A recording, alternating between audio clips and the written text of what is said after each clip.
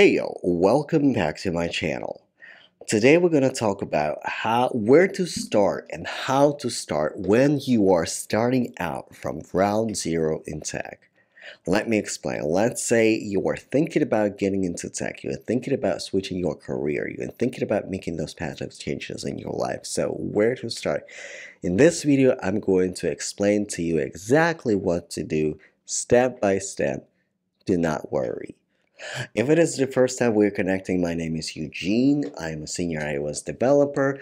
This is my channel. I talk about iOS and I talk about career development. So even if you're not an iOS developer, if you're starting with tech, if you're curious about tech, stick around and subscribe to my channel. It might be useful to you and I hope it is useful to you. So let's get started. So you know nothing about tech. You'll never work in tech, like you want to switch career. So this is a new thing for you. So where do you start? You have to choose one technology. And it is sometimes the most challenging thing for many people. Many people would tell me like, I don't know. I don't know what to choose. So you can choose web, you can choose native mobile development, iOS or Android. You can look into third-party languages and tools such as React Native and Flutter.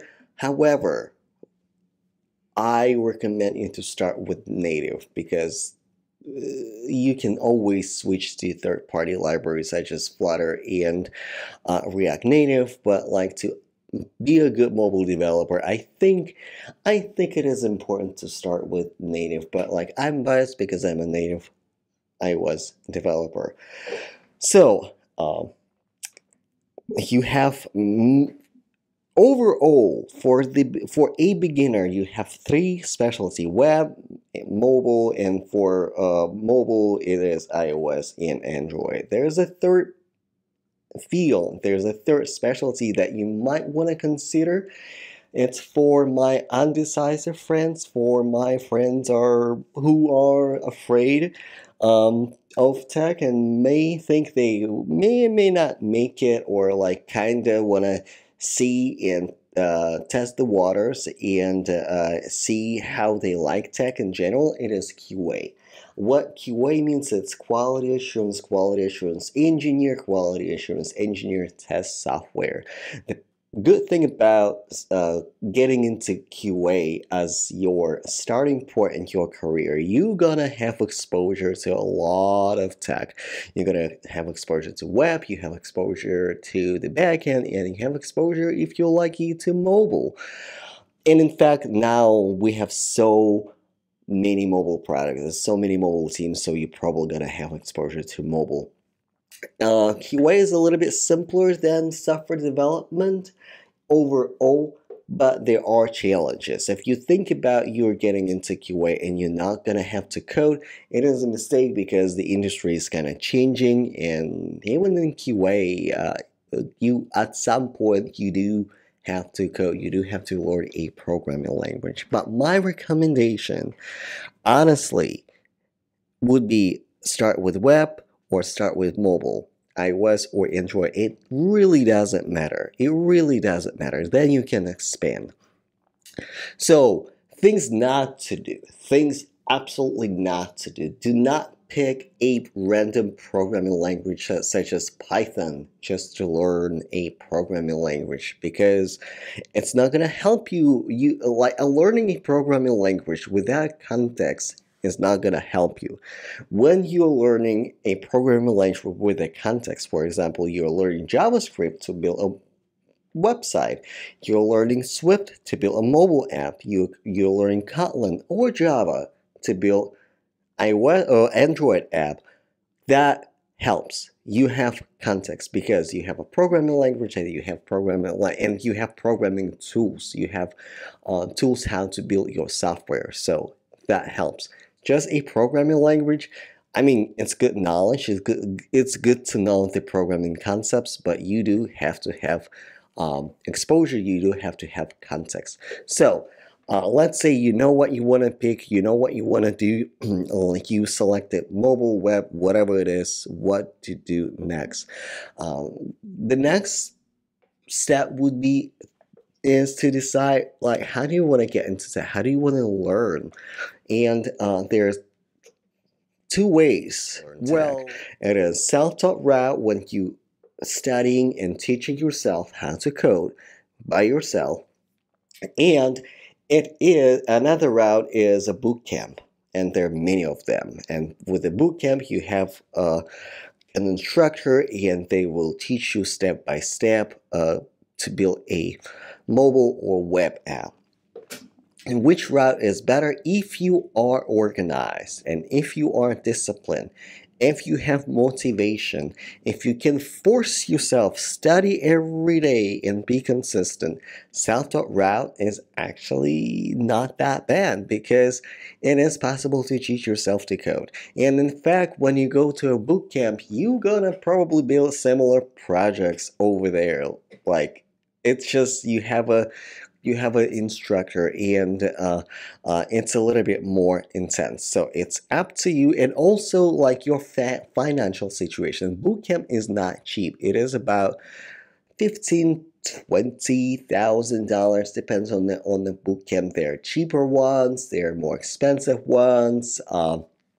There are boot camps for 2,500, but it's normally for the people who already know a thing or two with coding and know how to do mobile apps. They just need to mature a little bit into their professional development. So it varies. But bootcamp or self-taught, like those are two routes. So if you choose a self-taught route, so what do you need to do? You need to create your own curriculum.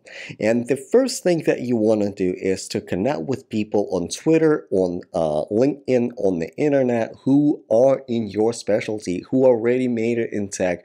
You want to connect with them. You want to see what they're saying. You want to be in the loop. You want to be in constant not necessarily communication, but in like you want to be in the loop. You want to surround yourself by tech people who are already in there.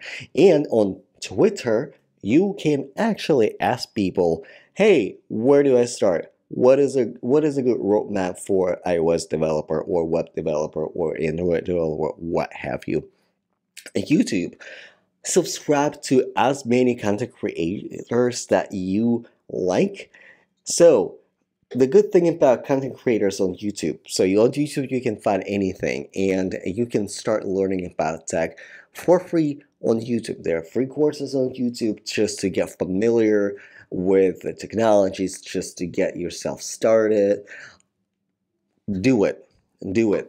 Follow as many content creators that you like, that resonate with you, that you like how they explain things. So like it's another important thing. And you can start with simple and not expensive courses on Udemy. On Udemy you can find like literally anything. And it's where I normally go if I want to look something up. But if you know software developers in the community, for example, in iOS community, we have Sean Allen, we have Paul Hudson, we have Brad Woon, we have Chris, we have other content creators that teach people how to code, and they have courses, and you can actually skip the Udemy and connect with one of the content creators and subscribe to their courses. So that is also solid chance and solid option. If you go to a bootcamp, it's really important. It's really important to do your research. See what people say. See what people say about boot camps. See what reviews people have about boot camps. Not every boot camp that says that you can land a job in 6 months will actually have you land a job in the 6 months. Do your extensive research. Search YouTube, search internet, search reviews. Make sure that you know what you're getting into, because it is a lot. It is a lot of money, and within tech in general, if you have persistence, if you have patience, you can make it. A lot of people don't make in tech because they're not consistent, they are impatient, they skip the fundamentals, and they have really hard time dealing with rejections. You just have to keep going, you just have to keep grounding. But this is how you start with tech. Decide what you want to do. This is the most important step that you have to take. What you want to do: web, mobile, iOS, or Android. If you still don't know, maybe try QA. QA is a little bit easier, but I honestly I would recommend you to start with iOS or Android or web, one of those. So and stick with it. Like connect with the communities. Select your teaching style. Like either it's a boot camp or it's a self-taught route. If you go to self-taught route, connect with the community, see what are content creators over there, what kind of courses are out there.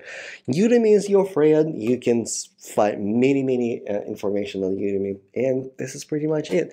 I hope this video was useful. I hope in 2022, well, it's almost the end of 2022, in 2023 maybe, you can make Intech and beyond.